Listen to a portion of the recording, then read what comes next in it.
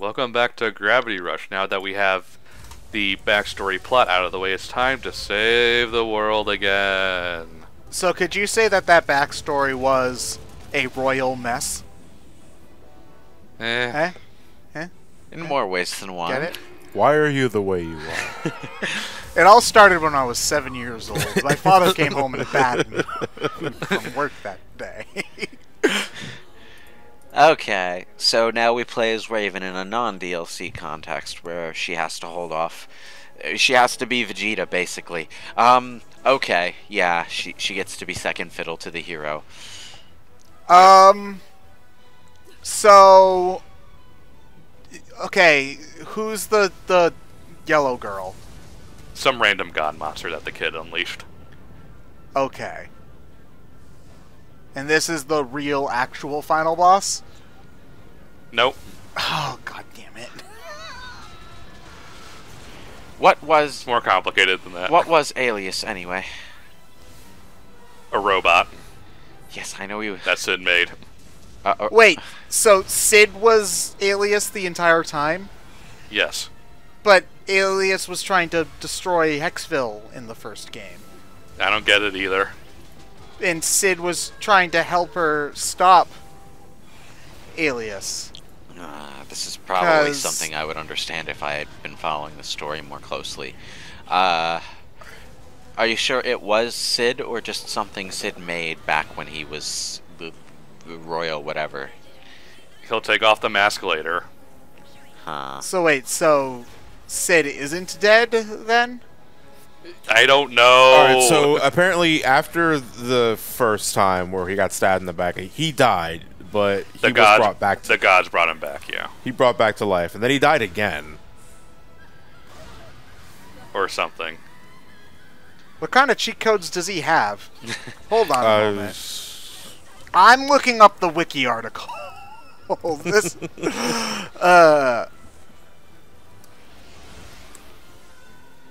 Okay. Oh, also, don't look up Alias Gravity Rush because one of the first thing that pops into Google is Sid is Alias Gravity Rush.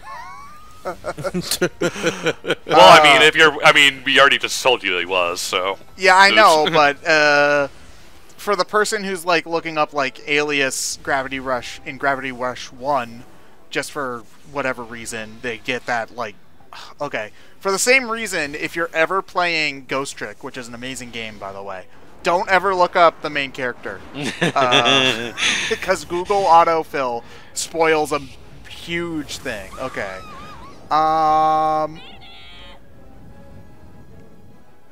Yeah, Alias in the first game first appears when Sid is asking Cat for help to stop Alias from stealing a thing. So he's trying to ask Cat for help from himself. Oh my god. It's probably just a test of character. Or some other thing. Or they because- just or they didn't think this through. Oh, I mean, that's the easy answer. I like to think that it was probably just a test of character or some other shit. Maybe he was priming Cat for some other thing. I don't know. You want to know what would be great? If the game alluded that that was going on, instead of having us grasp at straws. Like, I mean, granted, show don't tell, but showing involves a little bit of telling. You know what would be really great? Is if we didn't have these stories that make the supposed good guys manipulating the main character sound like a good thing. Oh, yeah, shit, that's a good point. The only I didn't time even that think has of that. ever worked for me has been Harry Potter, and that is entirely because the conditions for Harry Potter surviving were predicated on him thinking he was going to die, so he kind of had to. If he hadn't thought he was going to die, the magic wouldn't have worked. And that was a rule, and it made sense, so that worked. But this is literally like, is there a reason? What the hell? And even then, Dumbledore and Snape still come off as giant jackasses. So... yeah. No, Oh no, our friends are dead. not so Oh, much she lost her Not so legs. much Dumbledore outside of fan fiction, though. It kind of bugs me because the entire fanfiction community seems to think that his intention was the exact opposite of his stated intention at the end. But my head interpretation of the character is more accurate than the actual interpretation of the character. Oh, that's the actual. Oh no! God No. damn it! No, it's not. It's not a matter of interpretation. This is literally spelled out in the final chapter of the book, and people just ignore it. Okay, thank you. I mean, it's. All hail Raven. Birds will fly again.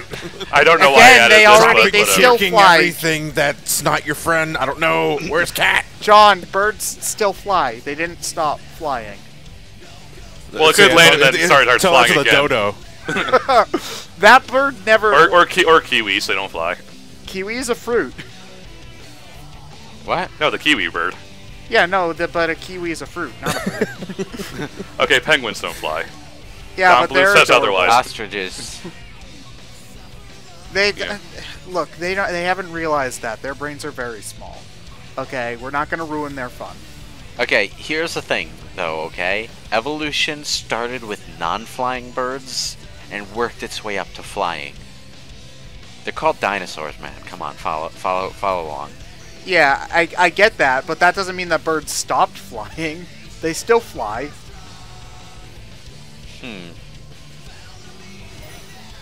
I'm trying to. Although, when you think about it that way, then you realize that penguins were birds that learned how to fly and then decided, nah, I'm good, and then went around waddling like doofuses for the rest of their lives.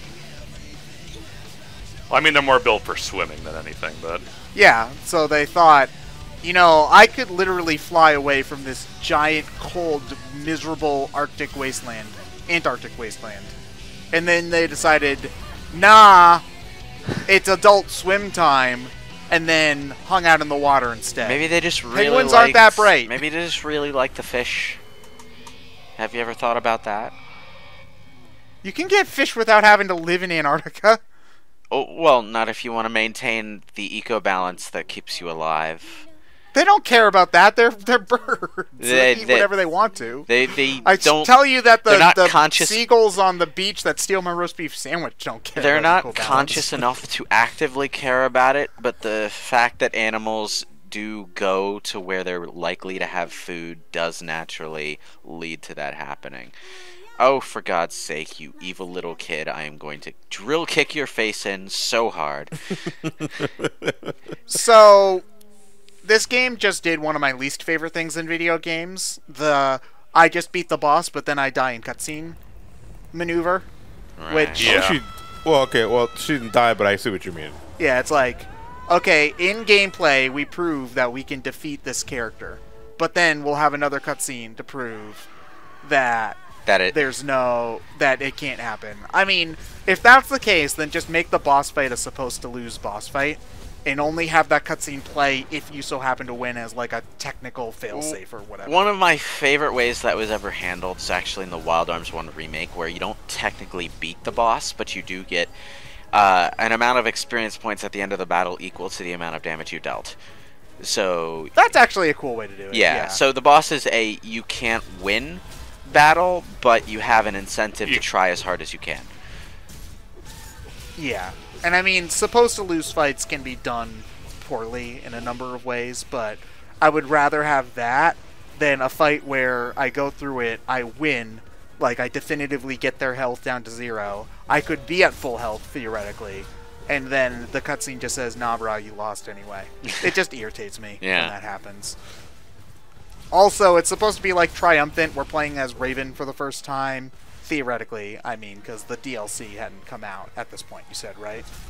well, obviously it showed up on the menu when I started the chatter. But yeah, if you got the game right when it came out, the DLC wasn't out yet. Yeah, so it's like the first time you're playing as Raven, this is supposed to be really cool, all that, and then it's just like, oh, never mind, she gets her ass handed. It's just, I don't know. So she's the Not a Vegeta, fan. in other words. Yeah, but Vegeta Actually, now that I'm thinking about it, Vegeta doesn't ever really accomplish anything once he becomes part of the good guy. He slightly jostles Cell so that Gohan can finish him off. Like, that's it. He's either... Any other time I can think of, he either doesn't contribute anything meaningful or actively makes the situation worse. The only times he's allowed to contribute anything somewhat meaningful are when he's fighting alongside Goku, and even those situations don't tend to go out so well. So, I guess when he and Goku are technically the same person. No, that didn't work. Well, no, because Vegito and Gogeta, I don't remember which one's which. Vegito is the one with the earrings and the one that actually appears in the show rather than some movie or something, I think.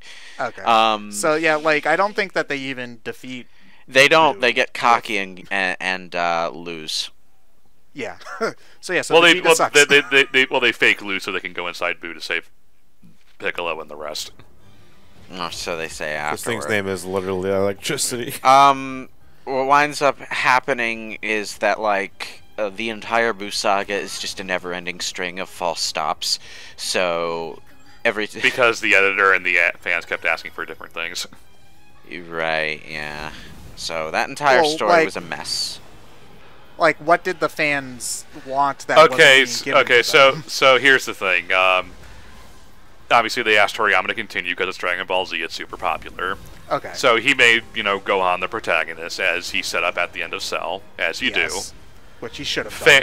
Yes, but fans don't want Gohan and high school hijinks. They want high-octane action with Goku and all that stuff. Okay. So they bring Goku back. So he brought Goku back for a day and started the whole Buu thing, which fine.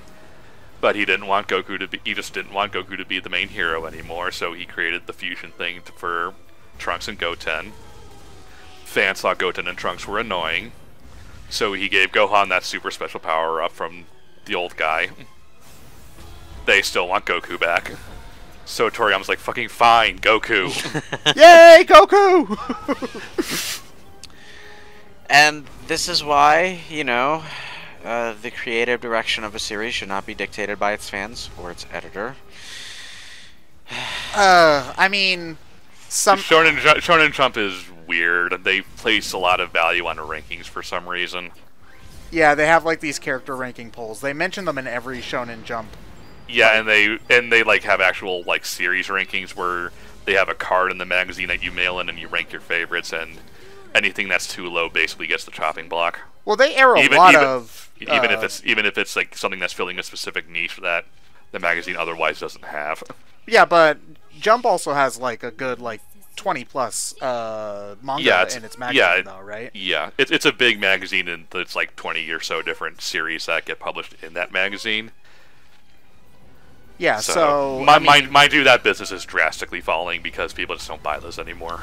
Yeah, like people would rather just follow the manga that they want to read, as opposed to buy a manga for the buy a magazine for the 3 manga they read and then not read. Yeah.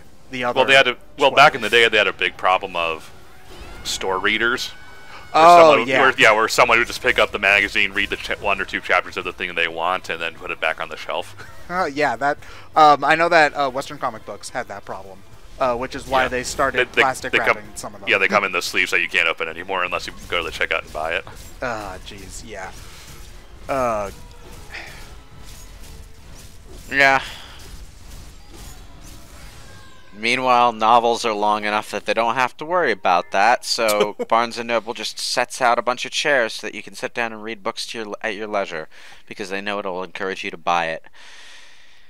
I mean, I've been wanting Western comics to go for like a maybe not young adult, but young adult books tend to get released more frequently. Well, so, they need to move to just graphic novel format. Yeah, like you get the Captain America every 6 months, and it's an entire like 12-hour arc, 12-issue-ish length, not like actual issue, but it's like the full story, and then they're done, and then they can like have crossovers and stuff make a little bit more sense because they can have Spider-Man be in like 3 panels instead of having to make it like an issue of Spider-Man and an issue of Captain America, So you have to buy both, and yeah. So, I mean, I've been thinking they should do that for forever, but they're not going to. Of course not.